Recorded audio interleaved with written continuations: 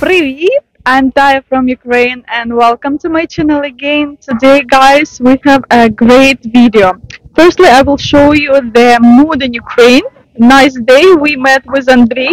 Something will going to happen and something is happening actually right now while we're recording this video. So you know this guy from the channel Operator Starsky.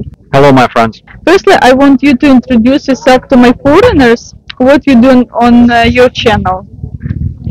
My channel is dedicated to all the people of the world who support Ukraine, all the defenders from around the globe. I have a blog in English since early days of this war. Andrei makes videos almost every single day, unlike me. Firstly, and I recommend him because he is very into this news, so all updates all the time. And he's more experienced in, the war stuff and political stuff. So tell me more about your military experience. What's your main job? So he's not just a YouTuber, just talking, blah, blah, blah, but he has experience in military in Ukraine. It's blah, blah, blah plus pew, pew, pew. Since 2014, I serve in the Special Force Police. Later in 2015, I joined the Rapid Response Brigade of the National Guard of Ukraine as a soldier, as a machine gunner, soldier, as a private. In Ukraine, soldier is a rank. Actually, it's not like a profession. It's a rank. It's equals to private. Later, I became a machine gunner, a sergeant of a platoon. So I met this invasion in Hostomel. On the very first day. Epicenter, guys. Yeah, Hostomel Airport. We were the ones who met those Russian paratroopers, VDV, man.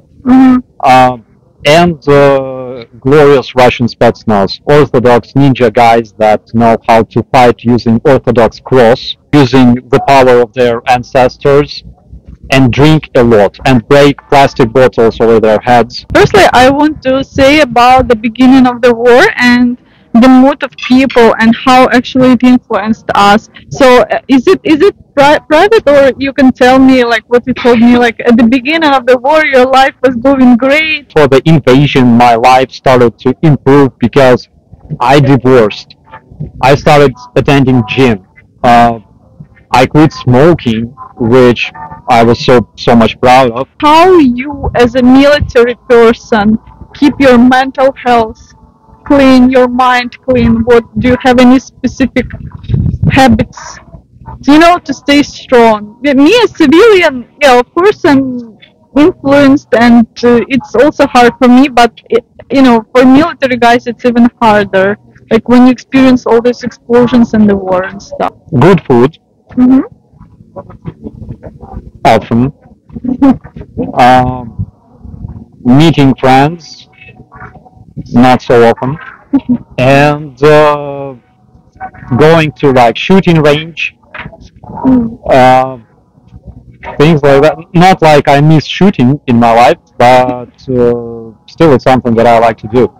In terms of your mental health, you gotta do what you like, at least sometimes, in order to reward yourself with something that brings you pleasure, which is mostly sushi in my case, because like when the war started, I began eating sushi like crazy, like several times a week, because I thought you only live once. We came to such place on this territory of exposition center as the zoo. You can touch and feed the animals, and the animals are right over here waiting for your snacks, hungry goats.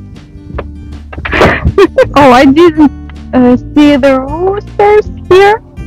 There are also different birds and different kind of lemurs, I guess. This is a very nice place for kids to relax. Yes, you want some? And you too? Yes, here you go. Now, who is this demanding guy? It's a pony or it's a horse. I will eat it all. No, no, no, no, you cannot eat the paper.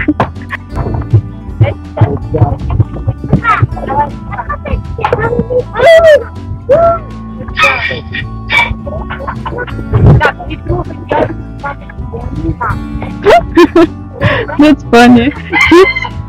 Kids are shocked. The animals ate the paper. What? This is the best place to visit, like with your kids, your family. You also have like I nearly lost my head. I swear that llama was trying to eat me.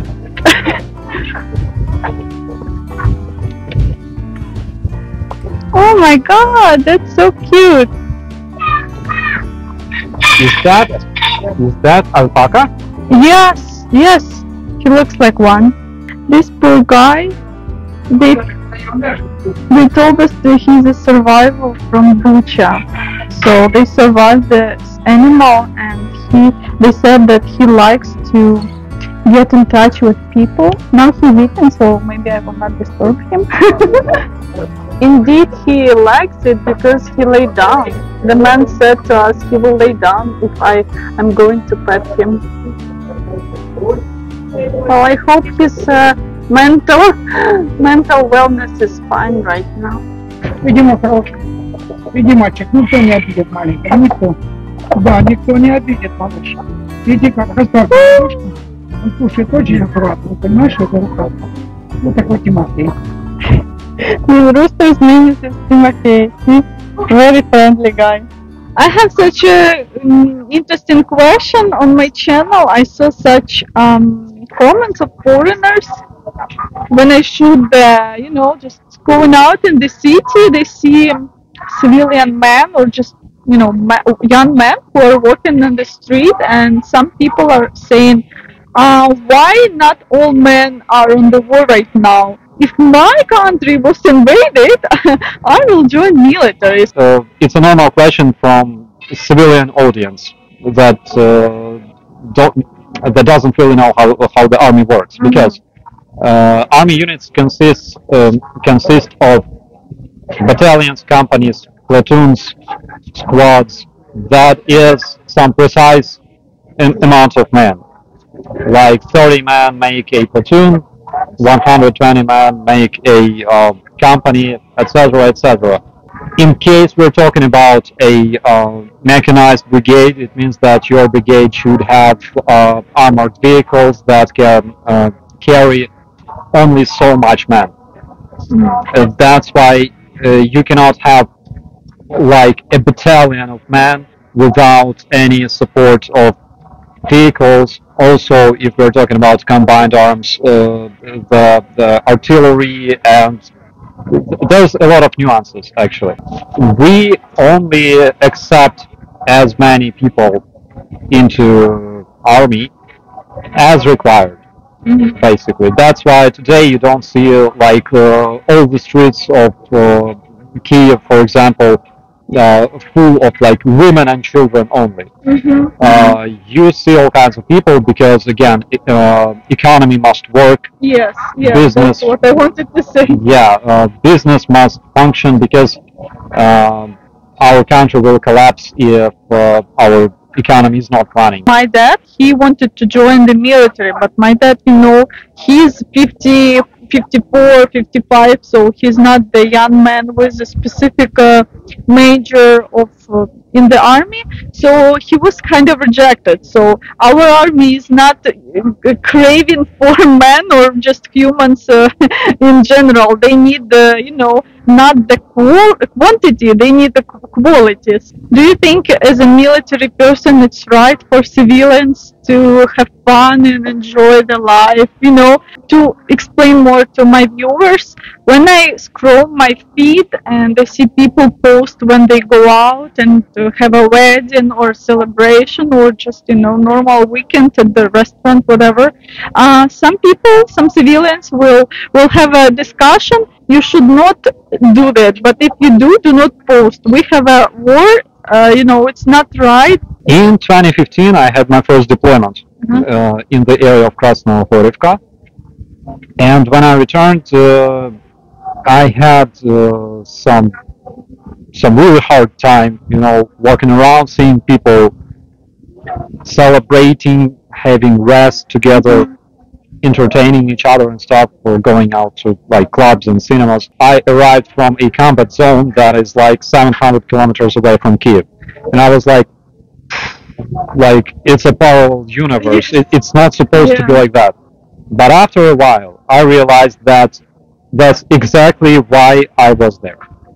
So our people could feel safe and happy and continue living their normal life. So my personal opinion is that that's exactly what we are fighting for. So our people could be safe and secure and have good time.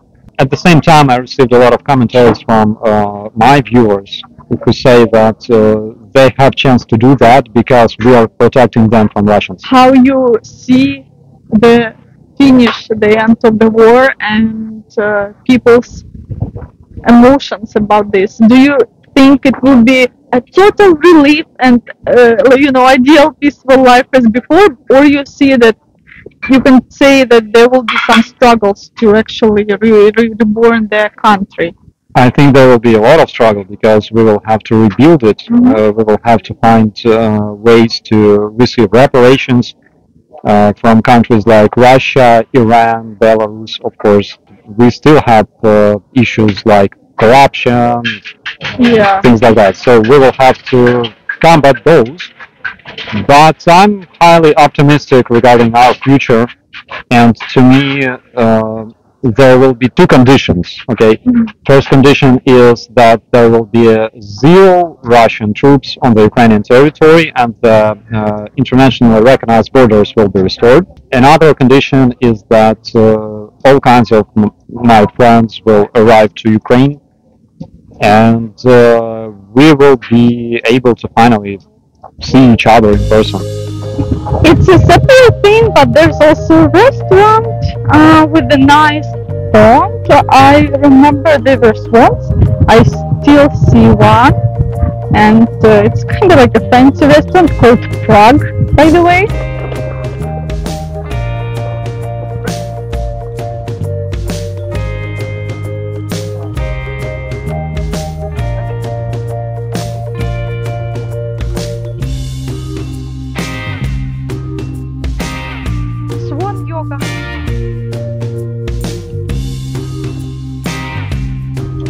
Here, just a small kiosk of bubble waffle, and I think Andrei's lack of shooting in his life. It's funny that he decided to shoot actually. Now I understand why you decided to shoot. Now we see a picture whom you can shoot. Oh yeah.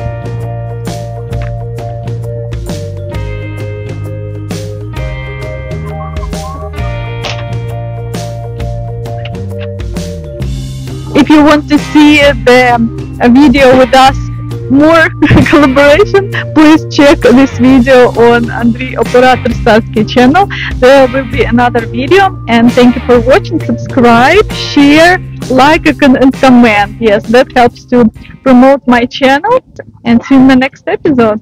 Bye!